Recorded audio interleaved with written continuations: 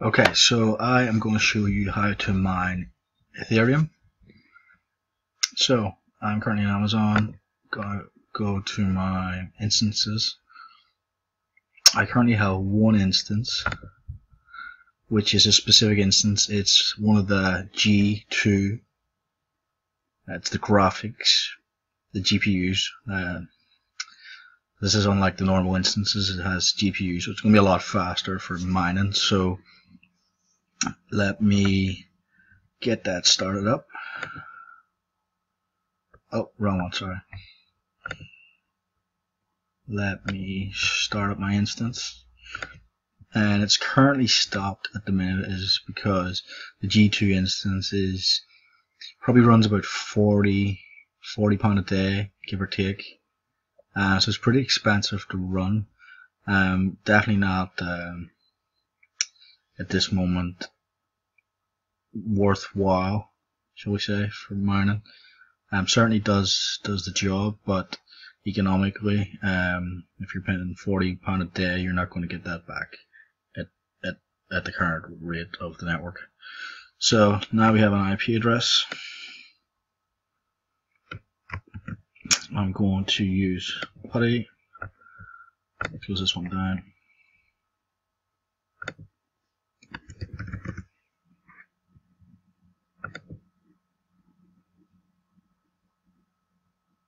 Give it a second here. So I'm going to spare you the details of actually how to connect and all that there. I'm going to assume that you have a GPU rig. I'm going to assume that you have you're able to access your system. In fact, I just need to check the. Oh, we're good. I might have needed to open the firewall there. So I'm just going to check to see if there's anything running. No. Cool. So one of the things to get it running is you're going to need to install the GF. Let's see if there's a good resource for that. I suppose I could point you towards the documentation. That's probably the best. But essentially what you're going to do, let me see.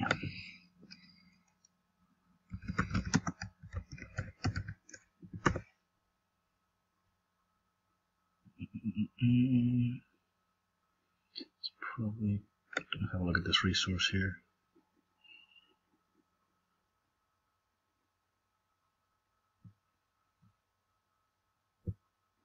So essentially what you're going to do, I guess let me just find one of the resources I had. GPU cloud mining, here you go. This is the one I actually used. So take this URL, follow this guide, substitute it for what you need, but essentially it gives you the walkthrough of even how to connect up through PuTTY, what to install, how to configure, etc. One issue I did run into though is when you get to step 3, install Ethminer, following this guide, when you go here you'll find that it's a dead repository and it redirects you here essentially. But what I found out is if you just do this, the Ethminer is now included in one of the library projects within the new directory that it'll point you to here. So just continue with this here. It's already installed. You're fine. And then this will benchmark it. For me, benchmarking wasn't working, but from when it was mining, and you'll see in a second that I was getting around 36 mega hashes a second. It tells you how to create a new account. It tells you how to check it. And then here's where it really sets it up. So this is what you really want to get to, this part. I'm going to show you that now. Here we go. That's it connecting up. And in a second you'll see it'll start to catch up with the blockchain. Now this instance is probably down 1 hour, maybe an hour and a half or so. So let's have a look. Block synchronization started.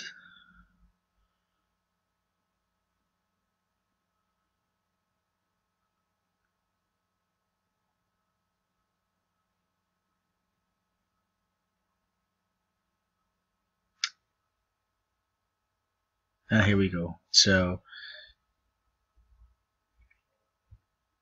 and just for to point out to you, so it's starting to import the blocks.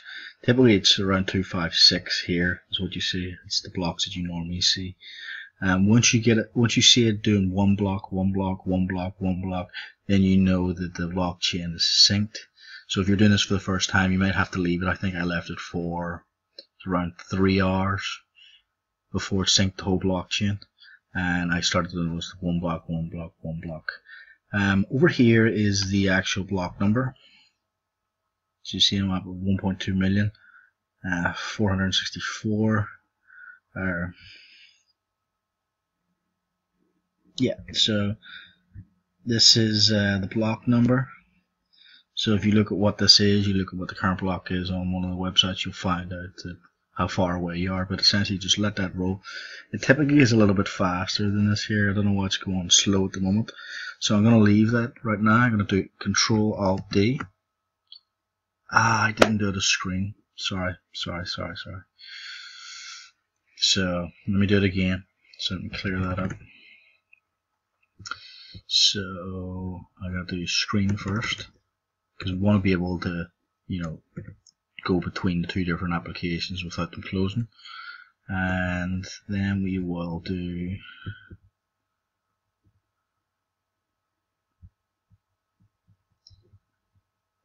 this is the command. Actually, if you're seeing on my screen now, that actually got it running all GPUs. Okay, so RPC. There you go. Looking good.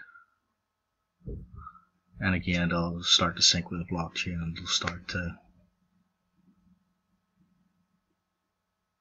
Give it a second here.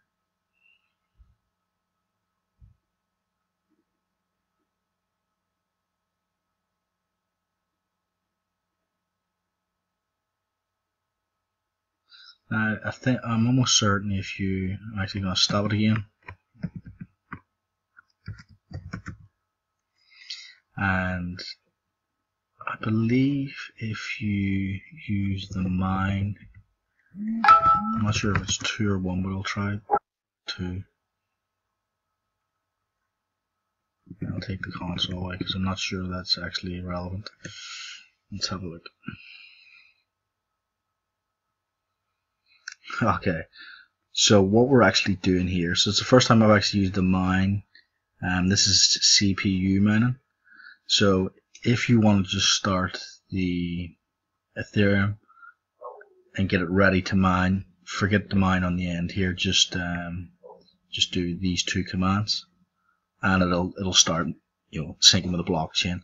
Right, but what it's actually doing is, because I put mine on the end, it's going to use the 21 CPUs that I have on this particular box, and it's going to do CPU mining.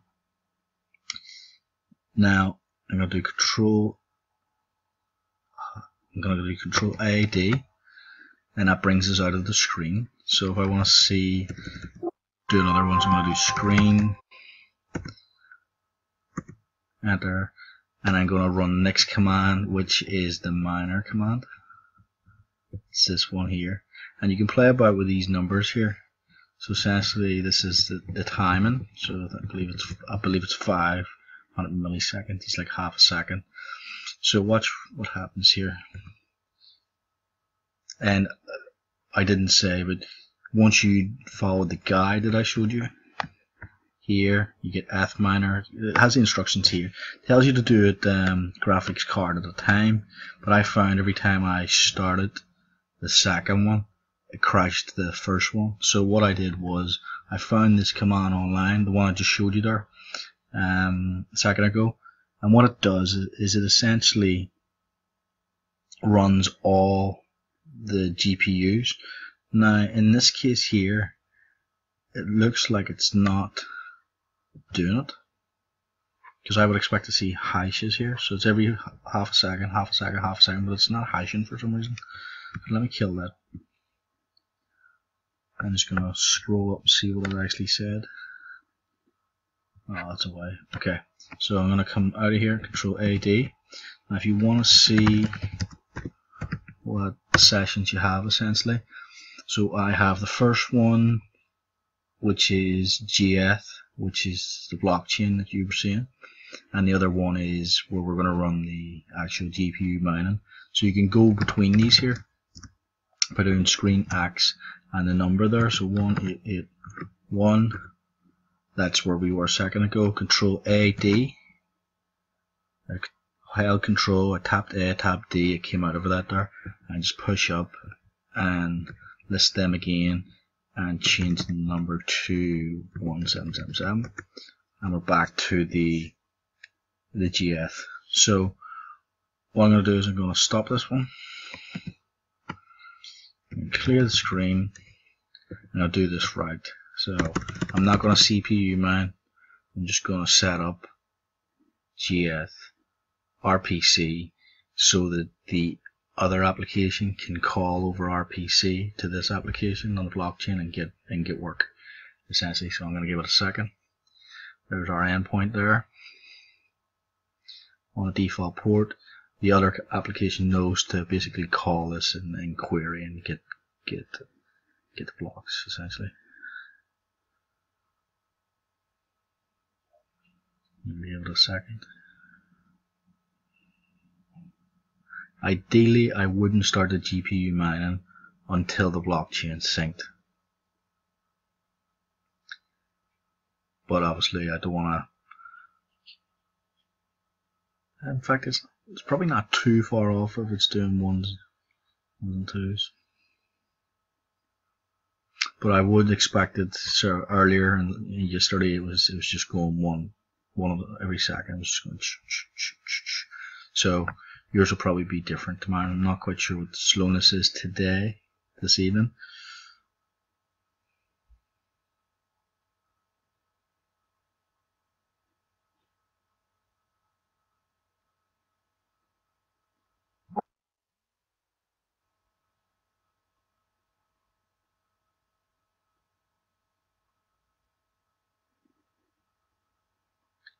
But it has started syncing with the blockchain. I'm not sure what the latency is there, but there's certainly some latency in getting syncing with the blockchain.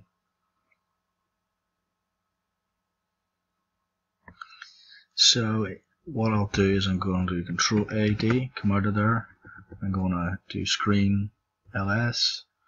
I'm going to see what I have, and I'm going to do back to this one, and then I'm going to try the Ethereum miner again, Eth miner, and see does it work this time. So getting work package, look, JSON RPC problem, couldn't connect, retrying. So let's see. I've seen that before, and the second time it usually does it. Okay, creates a big buffer, and there we go, perfect. So now it is, I guess what happened the last time was when I started the GF, I used the mine flag or parameter, which basically started mining. So probably when I did GPU mining, it couldn't do both. But essentially what we're doing here is, looks like we're doing 18 mega hashes every half second, so double that for a second. 18 and 18 is around 36 mega hashes essentially, if I'm correct. And you can count the seconds per block, so I'm guessing it's every two of these is 1 second. So 1, 2, 3, 4, 5, 6, 7, 8, 9. Some are longer than others. So I'm guessing this correlates in some way to the blocks on the blockchain being every 15 or so seconds. And you can play about with the number in the command that I showed you. But there you go. So it's mining away, and you Control AD. I'm going to list. I'm not going to list. I'm going to go back to the other one, essentially. And over here you'll see this should be a little bit faster than what it currently is. But you see you've got miner worker committing new work on the block, on this block essentially, and how long it took. So usually this particular one is a lot faster. But essentially, so install GF, Control AD, back to the other one. Install. If you just follow that guide, essentially. Once you have, and when you get to here, screens relevant, Ethminer, G, but this part's different. If you use the command in my video, the farm one, and don't use it for each one, it should work for you. And this one's geared more towards Amazon, but if you have your own rig, you can skip to the relevant sections. But this is pretty good. This works well. Highly recommend it. Hopefully you get some blocks mined. All the best. If you found any value from the video, like it, share it, subscribe. We'll put more videos out. Just any feedback at all, just good or bad, just leave a comment. Thank you.